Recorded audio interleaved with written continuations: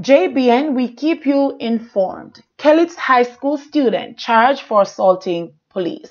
Please remember to like, subscribe, share, leave us a comment, and click the notification bell to receive our daily news items.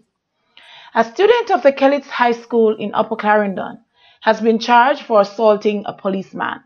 The student is scheduled to appear in court in Maypen on December 7.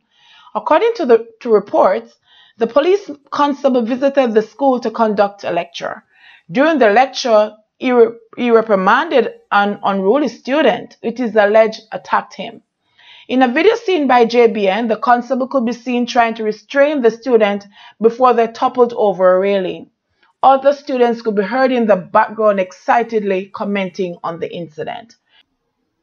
Following the incident, the policeman received medical treatment and a doctor's certificate.